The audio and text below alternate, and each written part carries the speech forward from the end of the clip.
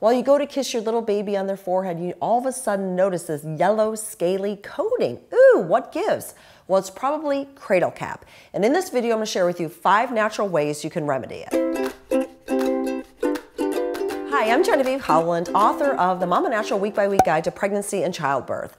Now, if you have a little baby, be sure to sign up for my weekly free emails on baby's first year. I'll have a link for you in the video description below. So let's dive into cradle cap. First, know this is a very common condition that usually pops up within the first month or 2 of baby's life, sometimes later, but it's very common. It's actually infantile dermatitis. And these greasy, scaly, yellow patches will show up on the scalp, but also sometimes under the armpits, in between the inner thighs, anywhere where moisture shows up, okay? Around the diaper line, and it can be unsightly, don't get me wrong, but it's generally nothing to be too concerned about. Luckily, there's some really gentle and easy ways you can treat it. So let's talk about it. The first thing you want to do is to soften the area with oil. So find a raw, organic vegetable oil like olive oil or coconut oil. And what you want to do is take a small little teaspoon into your hand and then gently massage it into baby's scalp. Okay, this is going to help to soften the skin.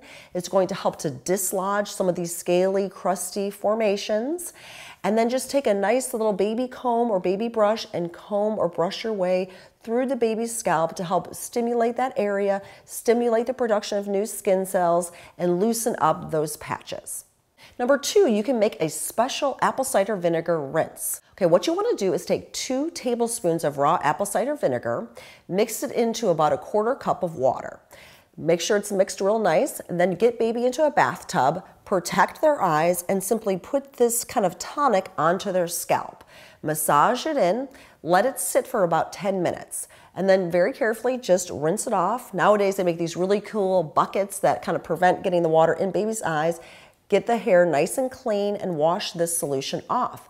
But apple cider vinegar has a wonderful pH is that it's going to help rebalance the skin's mantle. It's going to help dislodge these cradle cap scales, and it's going to help promote healing. Number 3, exfoliate with a brush. Now, I alluded to this before, but you want to find a baby brush, okay? Usually these are made with really soft bristles. So what you want to do is just gently stimulate the baby's scalp with this brush, okay? So this is a very gentle form of kind of dry brushing or skin brushing. It's going to help to stimulate new cell production and cell turnover and help to kind of slough off this cradle cap. This can be very effective combined with the tonic that I mentioned earlier, as well as the natural vegetable oils. Now, before I dive into tips number 4 and 5, let's back up for a minute and talk about what could potentially be causing cradle cap. There could be some microbiome issues, okay? So some babies are given antibiotics for whatever reason, whether they got sick or GBS or something happened and they needed some medicine, but this can disrupt their microbiome.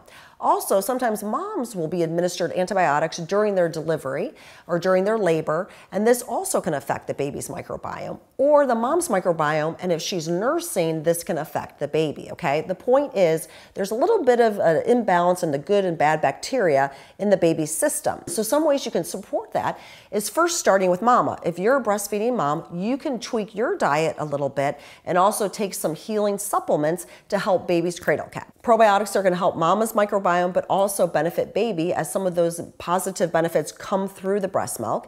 You also want to be sure mom is getting plenty of magnesium, zinc, and B vitamins, as this all can affect baby and also help to support healthy skin in baby. Number 5, you can focus in on baby. They make special infant probiotics. We have a whole article diving into my favorite brands. I'll put a link to that in the video description below.